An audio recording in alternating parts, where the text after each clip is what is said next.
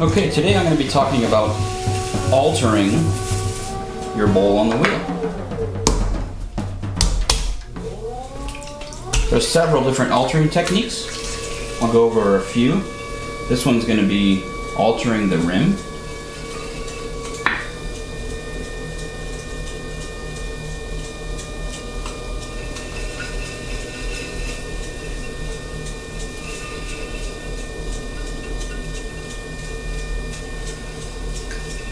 Go ahead and open your hole like normal. I'm going to pull a slightly curved bottom, pulling straight towards 6 o'clock. This first bowl I'm going to make is going to be a wide flared bowl, but I'm still going to be collaring the material up and in.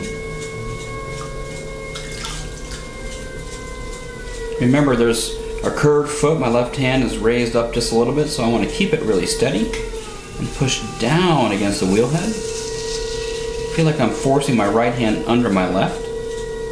And then go ahead and let the material move outwards.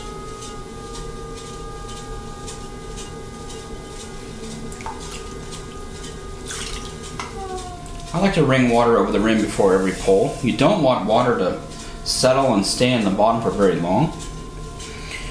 Remember, when you're pulling a wide, shallow bowl, you really want to lean over towards the 3 o'clock side of the wheel and pull towards your eye.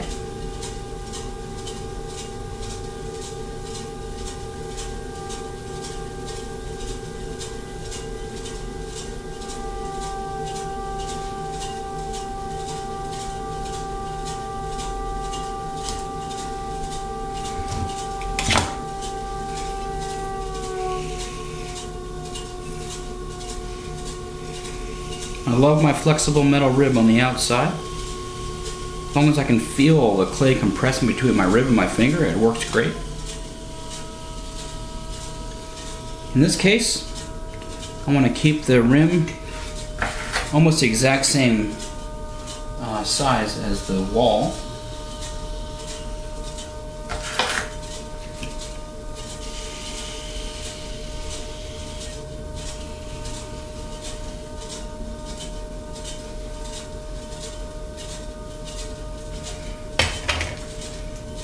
Use your chamois if you have one. You want to push directly into the wall.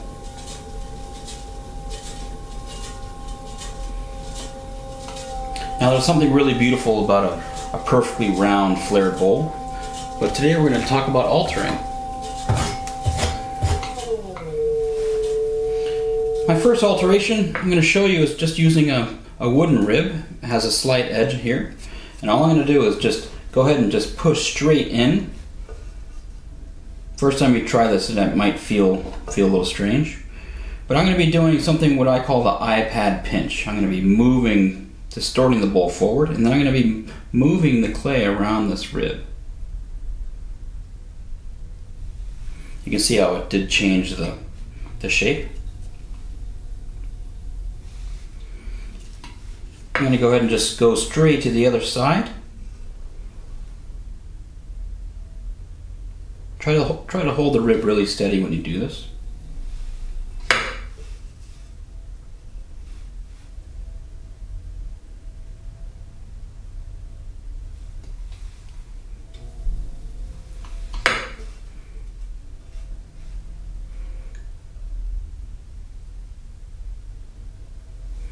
After the clay gets a little stiffer, you can go ahead and clean up some of those little burrs that are left from working, but you can see it completely changed the way the bowl feels and looks. It's more like a clover shape now.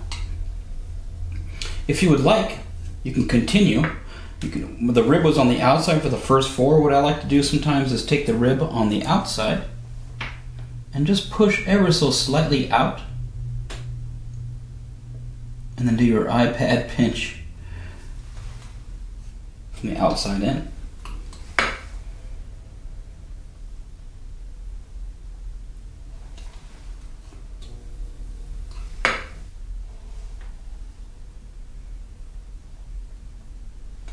For me, this makes it look more architectural, so it takes it from like an organic clover-like shape to more of an architectural apse and nave of a church, for example. Okay, go ahead and undercut your foot like normal.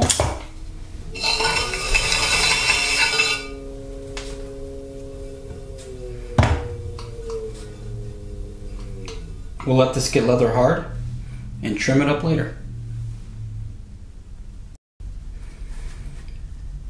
My altered bowl I made yesterday is perfectly leather hard. You can see this is the bowl I altered with a rim on the outside. It does pose trimming issues. You can see that I have high points and low points. I think it's relatively important to at first put it upside down when it's leather hard and check to see if it's rocking. If it is rocking, which this one isn't, I got lucky, you need to support with little balls of clay to make sure that's shimmied up.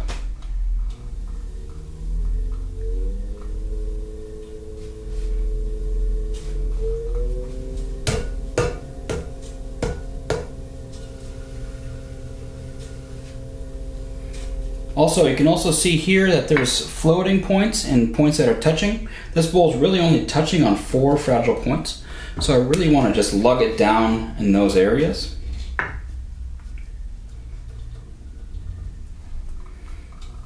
If the bowl is too dry, you can definitely crack it. You can send a little running crack up the side of the bowl, and sometimes you won't notice it until it's already best.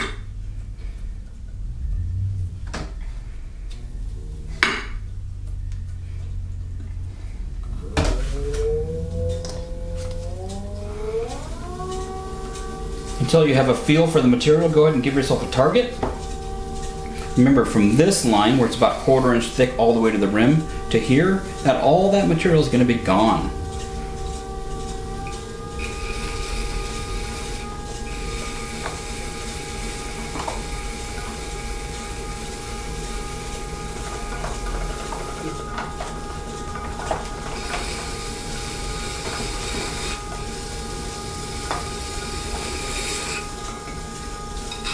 Some people try to have fun with different edges of the tool. You can just hold it in one spot and create grooves this way.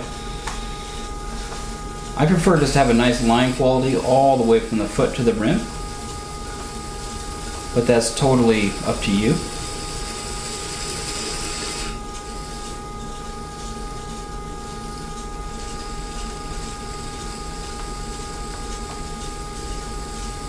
And you give this a nice small foot to really accentuate the form of the bowl.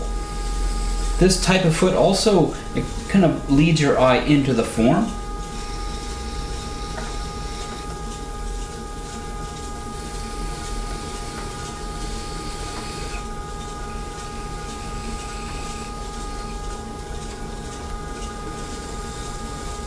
Remember, when trimming the inside, only trim on the 3 o'clock side of center, which is right here, and hold the tool like a pencil. This puts the blade in the proper cutting position.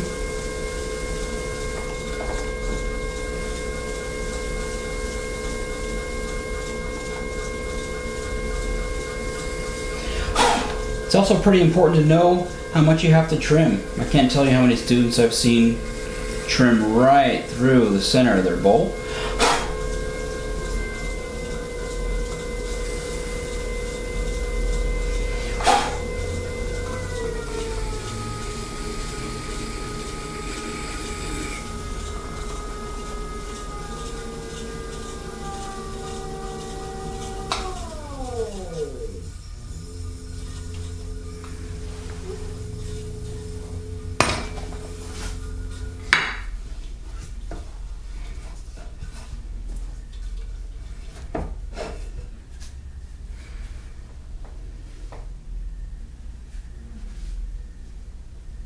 You can see it really gave it a nice, it just floats it off the table. It's a pretty nice form.